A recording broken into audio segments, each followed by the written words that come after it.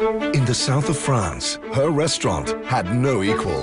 Last night, we served this. In this restaurant, the cuisine is not an old, tired marriage. It is a passionate affair. Until one family... Why exactly are you leaving London? It's too cold. ...stirred things up. I want to buy this restaurant. Bonjour. This is private property. Excuse me, do you own this property? No. Oh, that means you are trespassing too.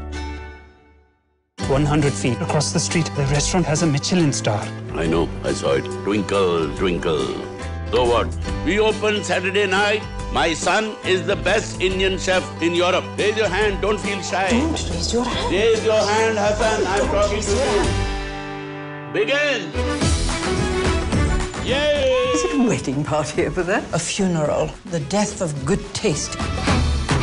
If your food is anything like your music, I suggest you turn it down. I will turn the music down, but I will turn the heat up. Papa, relax. What do you mean, relax?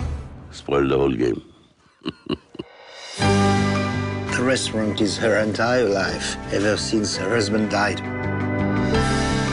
Madame Mallory knows in just one mouthful if a chef has the potential to be great. Madam, I would like to make you a dish.